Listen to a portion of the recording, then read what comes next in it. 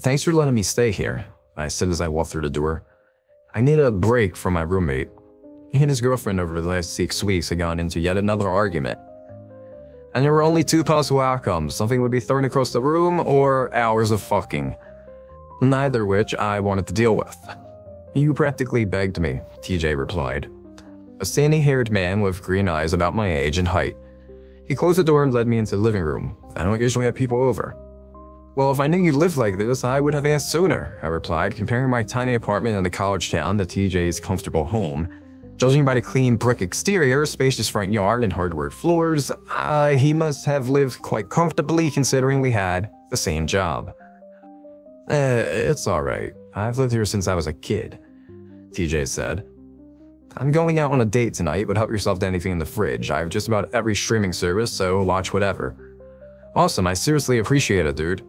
"Yeah, I only have one rule," TJ instructed.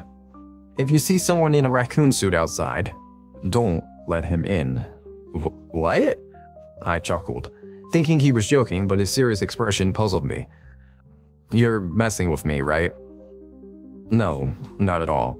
If you see someone in a raccoon suit, don't let him in the house," he replied sternly, grabbing his keys from the coffee table. "It hasn't happened in a while, but occasionally he comes around and can be a pain." "Okay, that's kind of weird." "I know, but if you see a guy dressed in a raccoon suit, do not let him in," TJ reiterated as he headed to the front door. "I'll be gone for a few hours and he's been coming around less and less, so you'll be fine. If I do see him, should I call the cops?" "No, it's not that serious, just call or text me. I can shoo him away pretty easily," TJ replied. "I don't want to get the cops involved." "Okay," I said, still feeling confused. He had to be joking with me, as he gave me a gentle wave and walked out the door. Locking it behind him, I looked out the window to see him pull away. It was starting to get dark as I turned around and settled myself into a nice plush couch. It was nearly 2 hours since TJ had left. I was comfortably settled, watching an HBO documentary about the crazy chimp lady. It was hard to believe someone could be so unhinged. Suddenly, a bright white light filled the window. It looked like a spotlight. As I approached, I saw shadows of trees, bushes, and other objects on the manicured lawn. The light itself felt like one of those used on escaped prisoners in the movies. It was a bit overkill, but something else was out there, and I couldn't believe it. A man dressed in a raccoon suit. The light highlighted the stains, tears, and haggard look of his bodysuit. The head was worse. One ear dangled, the mouth part was covered in various colors. It looked as if the suit had never been washed, or for the matter of taken off. "What the hell is this?" I said as its head turned towards me.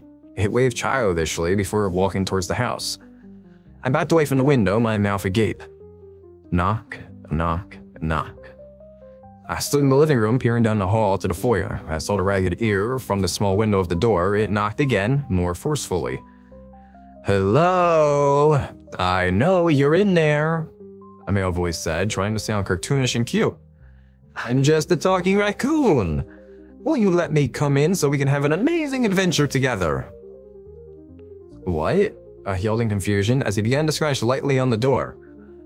I took a couple of steps in the hallway. "Listen, you just need to go away." "It's been so long since I had an adventure buddy," he screeched as he continued to scratch.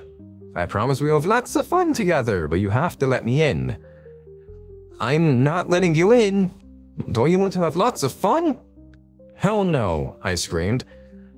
"TJ said to not let you in." "TJ?" he said, overemphasizing the name as he began pawing at the window. "Me and him go so far back. We used to go on adventures together. Oh boy, they were so much fun." "Seriously, go away." "Boo-hoo, boo-hoo. You're making me sad," he replied, sniffing dramatically. "I'm just a talking raccoon who wants to go on adventures, and you're just a big, meanie genie." "I'm done here," I shouted. "Go away. I'm not talking anymore." "Fine," he yelled back before a heavy thud shook the door, as he had kicked it in anger. It became silent as the ears slowly retreated. I stood there silently, waiting to see if anything else would happen, but after a few moments, it was eerily quiet. I returned to the living room, my phone on the coffee table. I considered calling 911, but decided to text TJ instead. Perhaps I'd scare him off. Hesitating, I set my phone down. Sitting nervously on the couch, I clenched my jaw, my stomach churned, and my legs jittered. I watched the chimp show, but something gnawed at me. I kept glancing at my phone, torn about calling TJ. Then I heard it scratching. I grabbed my phone and looked toward the foyer. The sound wasn't from there, it was coming from elsewhere in the house. My mind raced as I followed the sound down a hallway with 3 doors. The scratching grew more frantic. I passed the first door on the right, gently opening it to reveal a spotless bathroom. The sound didn't originate there. I turned to the left, opening the door slowly as the scratching intensified. The room was dark. I fumbled for the light switch, finding it eventually. The bedroom was immaculate. Stepping back out, I heard a voice. "Hello, new friend." I walked over to the door, pushing it open to reveal a dark room with a silhouette in the window. I found the light switch and turned it on. He stood outside, looking at me. But that wasn't what shocked me. Inside the room, crude drawings littered the walls. Finger paints and crowned scribbles showing 2 figures, one with yellow hair and the other a raccoon standing on 2 legs. Some showed them holding hands, smiling, or playing childish games.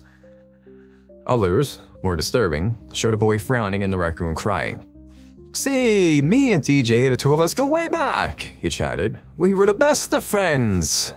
"Okay.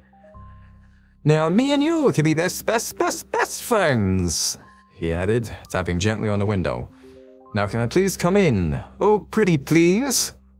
"No," TJ said, "not to let you in." "You don't know TJ like I do," he prodded. "He used to be such a fun boy, but then he changed. Something happened to him." "You're not coming into the house, now go away." "He became a cruel boy, and my adventure buddy became so dark," he continued while waving his hand around the window. "You see it here in his room, don't you?"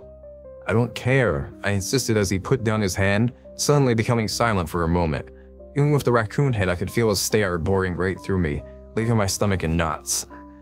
"He will hurt you, like he hurt me," he replied, his voice with a light tremble. "But if you let me in, I won't let anyone, especially TJ, hurt my new best friend." My mind raced, the absurdity of it all impossible.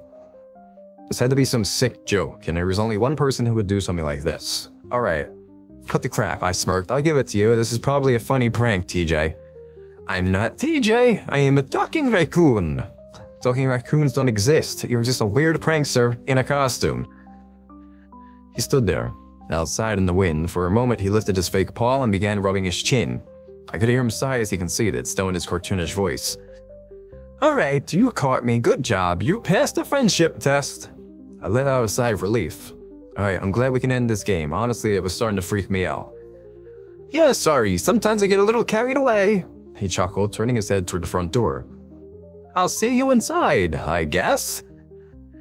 "Can you take off that suit? I mean, it actually does sort of give me the creeps." "What?" he replied, turning his head back to me.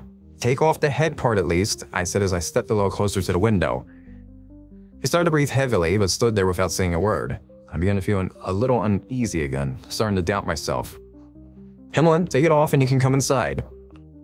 "But I can't do that." "Alright, there's only one way to settle this then," I said, thinking of a solution to rest any doubt. I pulled out my phone and called TJ's number. The phone began to ring as we stood in a staring contest. "What are you doing?" "I'm calling you, TJ." No, don't do that. My phone is in the treehouse." "What?" "Hello?" I heard TJ's voice over the phone. My eyes widened and I began to panic. Suddenly, the man in raccoon suit started scratching at the window menacingly, tearing the screen. "You're not the fucking raccoon?" I shouted loudly over the phone. "What? Of course not." "I'm not. Is he there?" "Seriously," TJ answered. "Yes, he told me he was you."